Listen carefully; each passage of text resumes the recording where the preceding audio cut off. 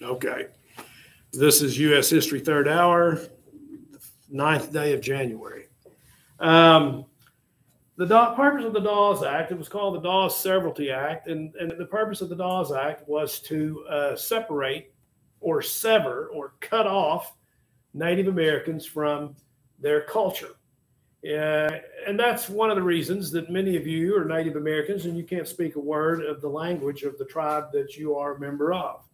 It was an attempt to destroy the Native American religion. It was an attempt to destroy their language, the way that they dressed, their culture at large. The idea was, very racist idea, but the idea was, we will change these Native Americans into white men and women in every sense except their skin color. We can't do anything about that, but we can assimilate them into white culture. And that's what the Dawes Act did. And it also gave land allotments. And here's the whole thing. I don't know how well I explained this the other day, and I'm not going to labor very long here. But what it said was married people who signed up with the Dawes Commission and got a CDIB card. We talked about all that, yes. They got 160 acres.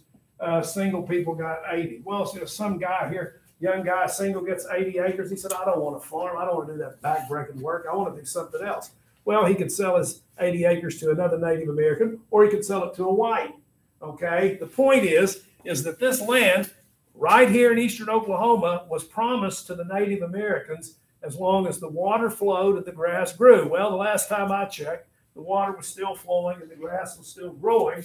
And, of course, most of eastern Oklahoma is controlled by non-Indian people. Well, how did that happen? You know, if that treaty said as long forever, here's how it happened. Some Native Americans sold their land to whites. Some Native Americans sold their land back to the tribe, and the tribe sold it to whites or other Native Americans. One of the things that the Dawes Commission does is that it said this. It said if you owned 160 acres and you died and you said, I'm going to leave that to my son, the Dawes Act gave the power to the government to decide whether or not, are you with me, whoever you were willing that land to was competent.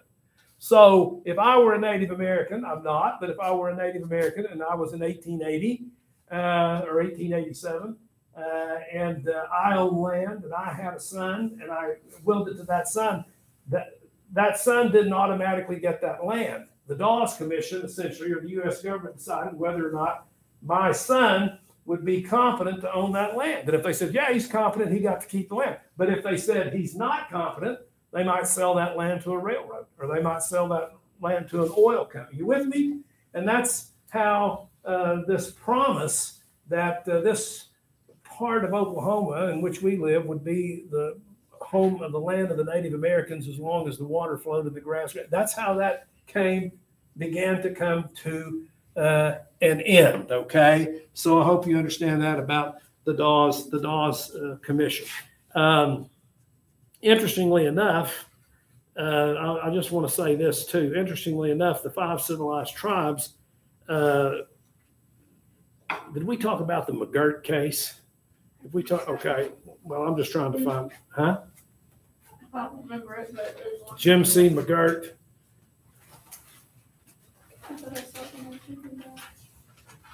I don't have it. Which that doesn't. Well, very quickly, just what does all this mean today? Well, look, the 5 civilized tribes, and there were many different tribes here in Oklahoma, but the 5 civilized tribes had been exempt from the original. Just think about this, from the original Dawes Act, because the government had recognized the 5 civilized tribes as independent nations. I don't want to get too twisted up here and too detailed, but so when the 5 civilized tribes come here, they have a promise that this land will be theirs forever. And so therefore they established their own court system.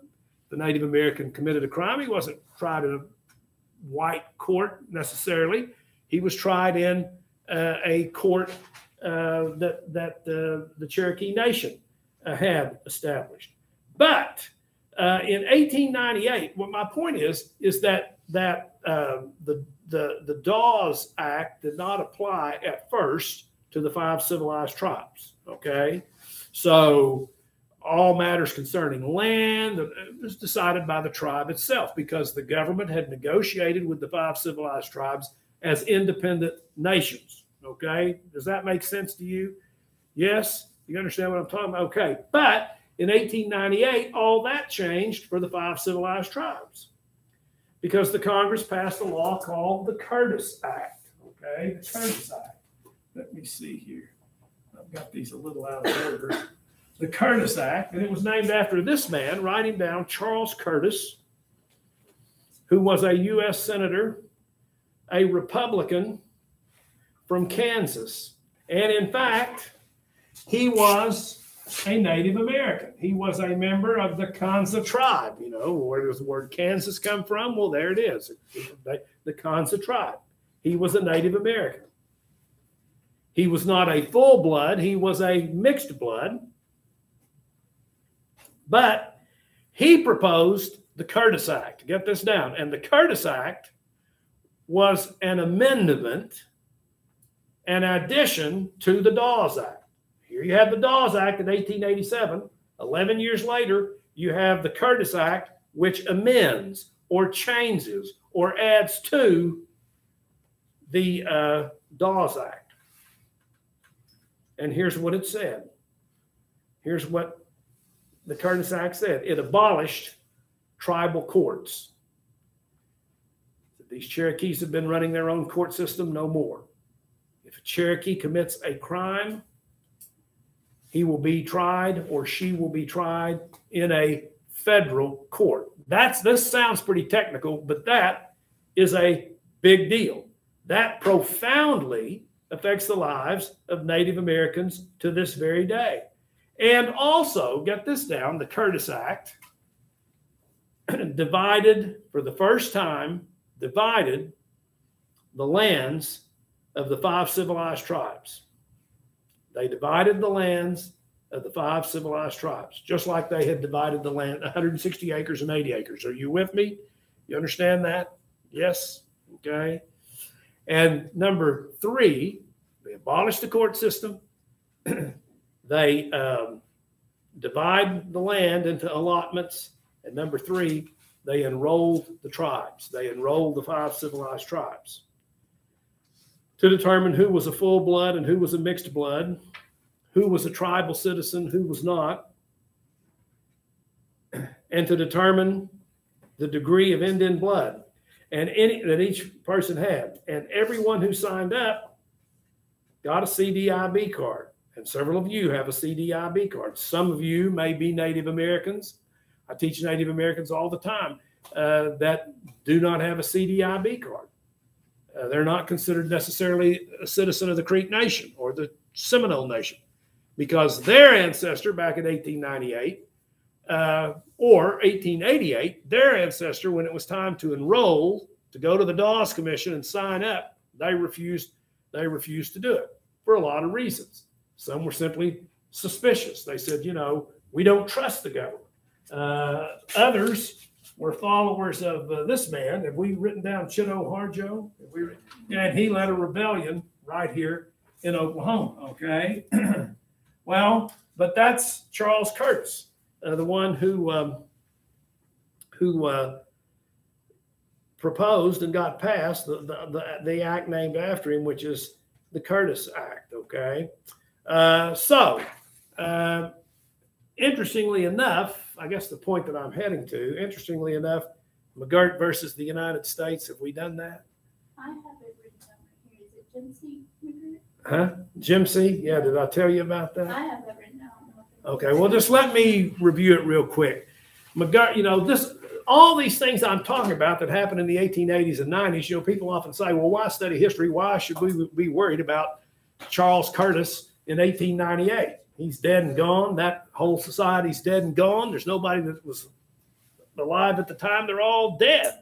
What does it have to do with us? Well, here's another example. of how history has a lot to do with us. But in 2020, just a couple of years ago, a man named Seminole, named Jim C. McGirt, who lived out at Holdenville, Oklahoma, was sentenced to life in prison in a Oklahoma courtroom, not a tribal, in an Oklahoma courtroom, because there are no more tribal courts, in an Oklahoma courtroom for, and by the way, they gave him 2 sentences of 500 years each, okay? Because in 1997, he had sexually abused his 4-year-old step-granddaughter in Wagner, Oklahoma, on an almost daily basis. It was absolutely horrible. So he's sentenced to these 2 500-year sentences. His lawyer, though, argued this in court, that that crime that Jim C. McGirt had committed had been done on tribal land and therefore could not be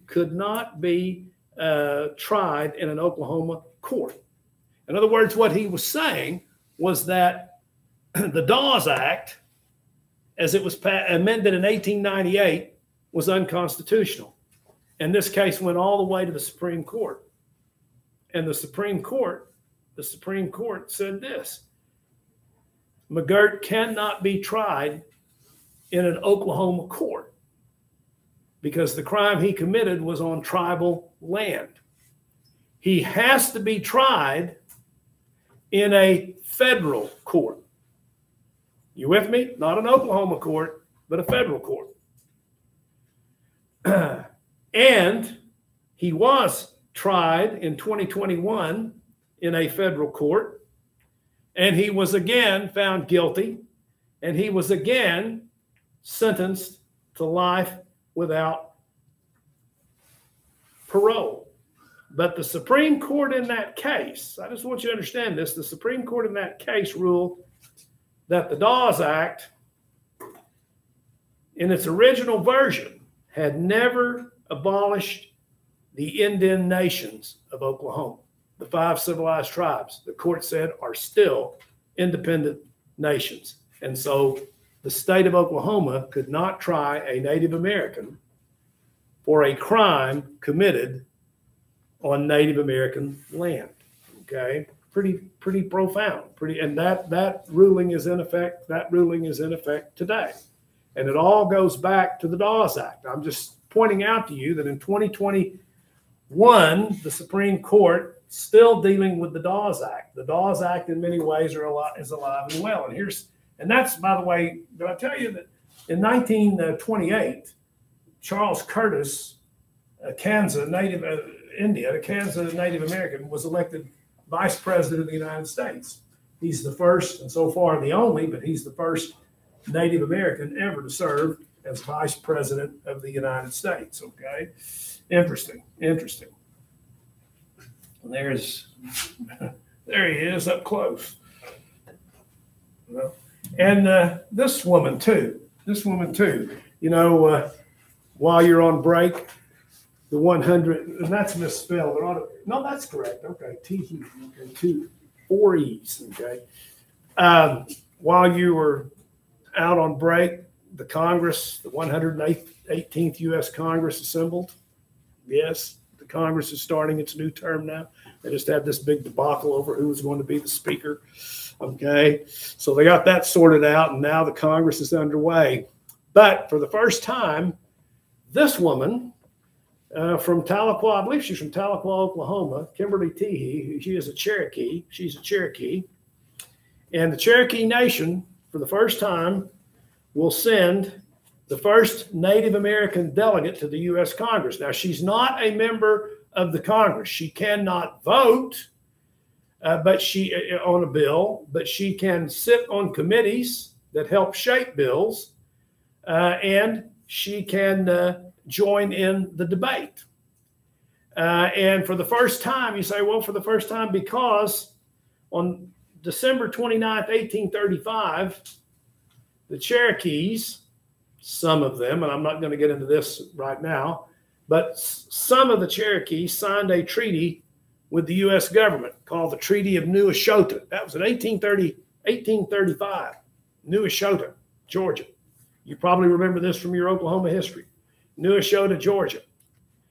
And in the Treaty of New Eshota, the Cherokees agreed to give up their land in Georgia in exchange for land in Oklahoma.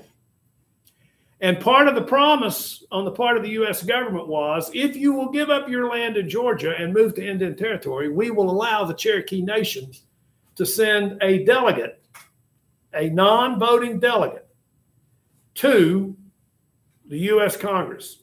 Never happened until now, until this month, just a few days ago.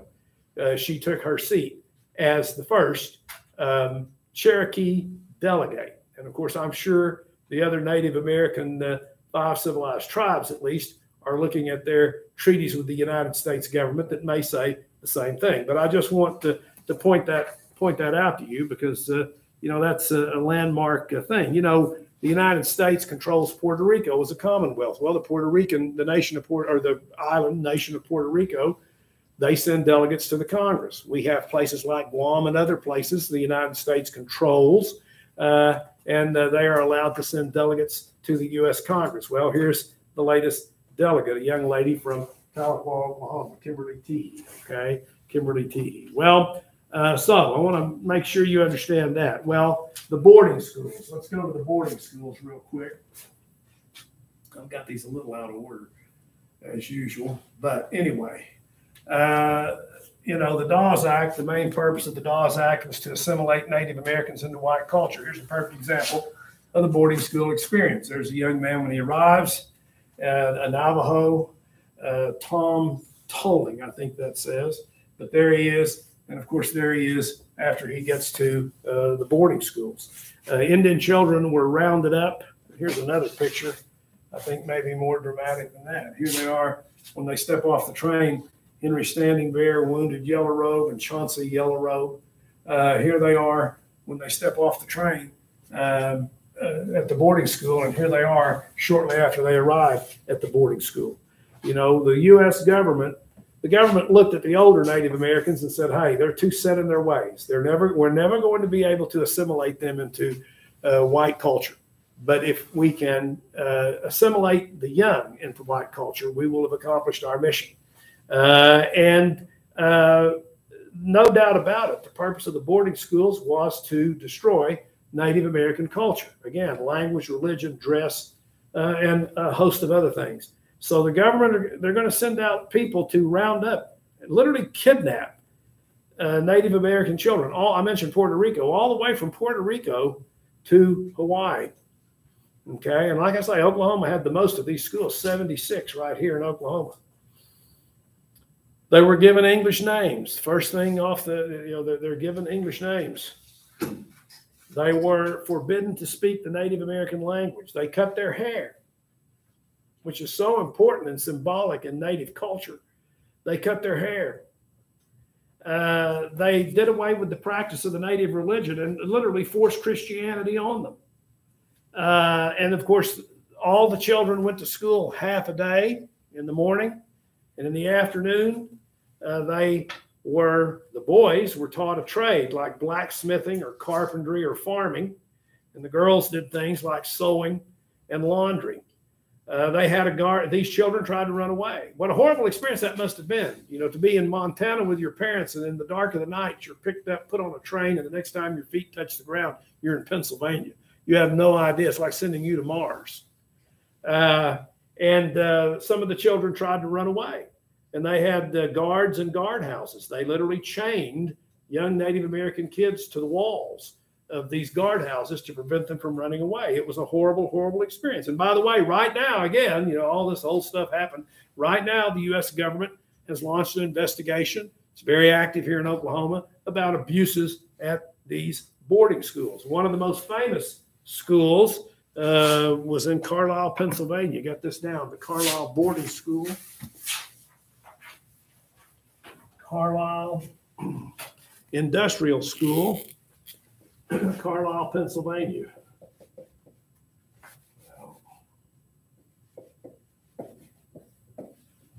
Industrial School. And one of its most famous, maybe the most famous graduate, get this man down, Jim Thorpe. His name was Watho Huck. He's a Sac and Fox Indian, Sac and Fox Native American, Watho Huck. His name meant bright path. And he was from Yale, Oklahoma. Have any of you ever been to Yale, Oklahoma? Yale. If you go up to an OSU football game, I think you go right past Yale. In the old days, you went through it. Any of you been to Yale? Probably. Yeah, just south of Stillwater. Just a nice little town about like Eufaula. Well, that's where Jim Thorpe was from. And he is considered by many to be the greatest athlete that ever lived. In fact, the Pro Football Hall of Fame, I believe, to this day, every year awards the Jim Thorpe Award to the best defensive back in professional football. In 2000, which has been 21 years ago, they probably have revised this list. I don't know. But in 2000, the Sports Writers of America were asked, all the Sports Writers of America were asked to name the 3 greatest athletes that ever played sports. And who did they name? Obviously, Jim Thorpe is one of them. Who are the other 2? Tom Brady. Who? Tom Brady. No, but that's an educated guess. Michael Jordan. Michael Jordan, number 2. Who's number 3? Babe Ruth. Babe Ruth. There you go. Well, 2 out of 3 ain't bad. Yeah. But Jim Thorpe. Yeah, Jim Thorpe. And by the way, Jim Thorpe, in addition to football and basketball and track, he also played semi-pro baseball. That's just something to stick in your head. Semi-pro baseball, not professional ball. No, he never made it to the big league. He did professional ball, but he played semi-pro. And in 1912, he went to the Olympics to represent the United States. And he won 2 gold medals. Most people strive and train and never win one. He won 2. But after he had been awarded those medals, the Olympic Committee took them back because they said that Thorpe had played professional baseball, which was wrong. He had not. He played semi-pro ball. You understand that, and of course this is going away, but the Olympics, it's supposed to be a contest not between professional athletes, but just ordinary people who train. Non-professional athletes are supposed to participate in the Olympics, but that's changing like everything else in sports, I guess. But anyway, he won those 2 gold medals. I think there's a picture of Jim Thorpe. He did a lot of things. He'll be in the movies, but there is 2 gold medals. They took those away. They took those away, and but eventually, and his family never gave up. His family said, that's an injustice. He won those medals. He should have. And they never gave up. And in 1983, they returned Jim Thorpe's medals. And they may be over in the Oklahoma History Center or the state capitol somewhere. But anyway, I need to look that up. But his medals were restored. Okay. Well, so as a result of the Dawes Act, get this down, slowly but surely, white settlers, oil companies, rail companies got possession of more and more Native American land. And I want you to write this date down and remember it. On April 22nd, 1889, April 22nd, 1889, the Oklahoma Land Run took place. Get this down. The Oklahoma Land Run took place because look at this. There's the Choctaw Nation. You live in the Creek Nation. There's the Cherokee Nation, Cherokee Outlet, the Chickasaw Nation, and there are the Seminoles, okay? And then you see Sac and Fox, Iowa, and the Western Plains tribes here. But right in the middle, after all these tribes are settled here, right in the middle of what is today the state of Oklahoma, get this down, was a piece of land called the unassigned lands. Write that down. It had not been, you see it? You can see it a little better right there. The unassigned lands. that had not been assigned to any Native American tribe. If you go to an OU football game, you're sitting in the old unassigned lands. We're pretty close to it. And there were 2 million acres right in the middle of Oklahoma that no one owned. No tribe had been assigned. And so what the government will do in 1889 is that it divided the unassigned lands into get this down, 6,000. They divided that up into 6,000 surveyors down there. And they divided that up into 6,160 acre farms, 6,160 acre farms or homesteads. And then they put out the word, anybody who comes here, anyone who comes here, we're going to have this land run on April 22nd. And this was published in newspapers overseas. People came from all over the world to participate in the Great Oklahoma Land Run.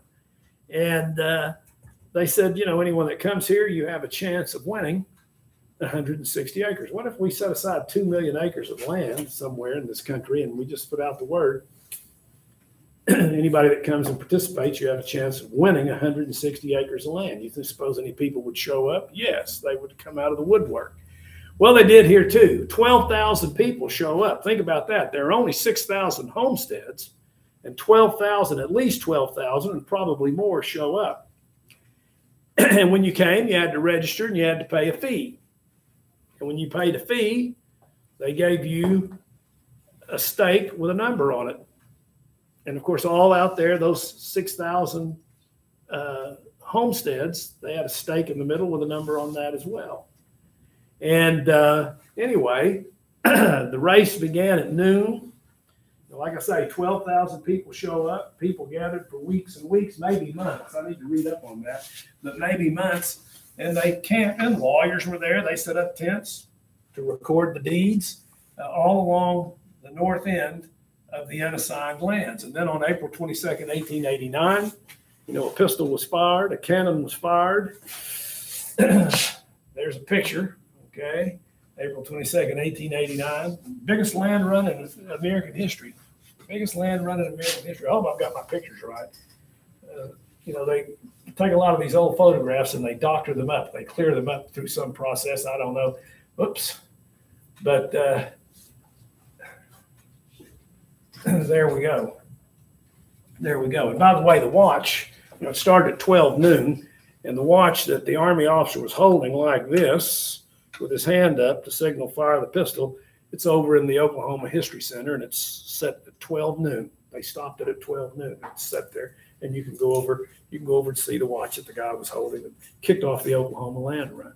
And people, you know, used every conveyance. Some people said, I'm going to run. I'm going to run.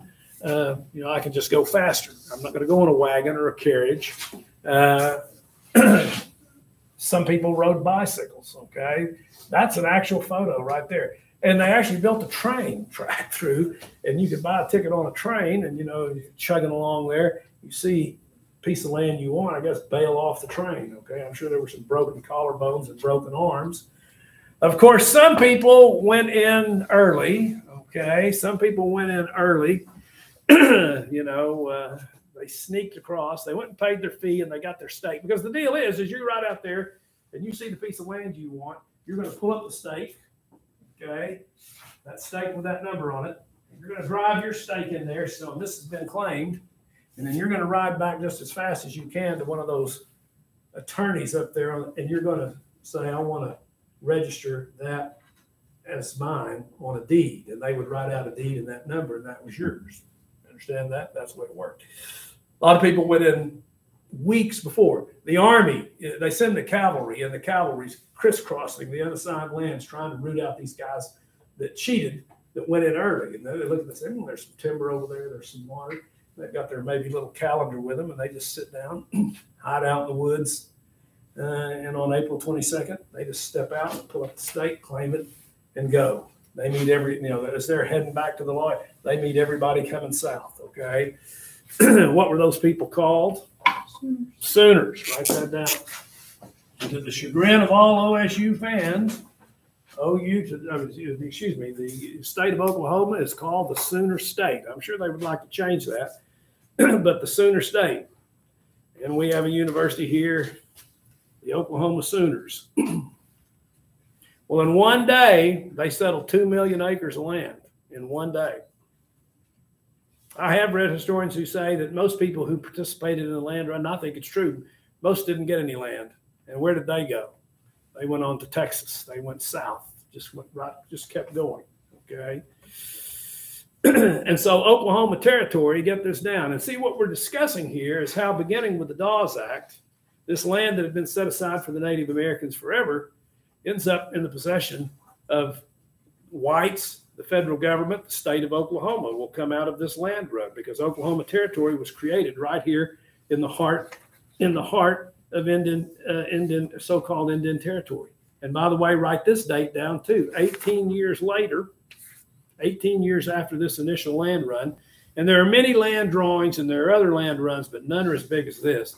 18 years later, Oklahoma became a state. And I want you to write down the date of statehood, November 16th, 1907. November 16th, 1907. And Oklahoma turned 100 years old in your lifetime. Okay. Yeah, probably had what grade were you all in 2007? You'd be 1 year old. You're one? I was just born. You were born? I was 1. When? What is your birth date? November 13th, 2006. Wow, you made it by 3 days. You made it just under the wire. Congratulations. You were all around on November 16th, 2007, weren't you? Jaden's barely. Well, very good. Well, so you were around. You didn't know what was going on. You were laying in the crib, sucking on a pacifier, but Oklahoma became a state November 16th, 1907. And the 100th anniversary was November the 16th. I don't know why I thought you people would have been older, but anyway, yeah, time's creeping up on me. Anyway, you know, and I want to say this too, get this down. A group of Native Americans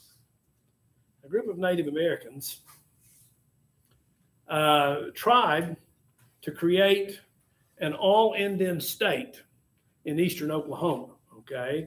Instead of this being one state, they said, we'll have 2 states. One will be an Indian nation state, and the western part of Oklahoma will be, well, I mean, kind of like this. Let me go back to a map here. Will be the state of Oklahoma. Well, that's not good. This will be an Indian state, well, Indian state, and this will be the state of Oklahoma. And they actually had a convention. Get this down. They actually had a convention in Muskogee in 1905, and it's called the Sequoia Convention. Okay, the Sequoia Convention, named after the great Cherokee. His name was George Guess. He was illiterate. He couldn't read and write, but through sound, he wrote the Cherokee language, the Cherokee alphabet. And by the way, he's one of the 4 Oklahomans. They have a big painting of Sequoia over in the rotunda of the state capitol. Okay. But anyway, the Sequoia, they were going to name this Indian state the state of Sequoia. But of course, they never had rallied enough support for that. The government wasn't behind it. And so when Indian Territory became a state, it became the state of Oklahoma. And some people say that Oklahoma is derived from a Choctaw word. It's kind of like they say the word Mississippi is an old Creek, mean father of the waters. Who knows? But an old Choctaw word meaning red earth. Okay. And if you go just a little bit west of here, yeah, I was raised in the red earth country. The dirt is red, very rich too, but it's red earth. And some, that may just be mythology. But anyway, what was Indian Territory became Oklahoma. Now, the whole, get this down, the whole, sorry, this is where we'll take it up tomorrow, the whole or the entire sorry episode known as the Indian Wars that we've been talking about. I hope you understand them a little better now. I hope you know more than you do by watching Westerns on television. But the whole Indian Wars episode will come to an end in 1890. You know, Geronimo had surrendered in 1886, and everybody said, well, it's over. Well, it wasn't quite over. And it will come to an end at a place called Wounded Knee. Get this down, Wounded Knee in South Dakota.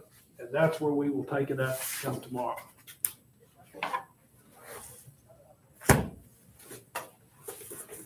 And don't forget your essay test.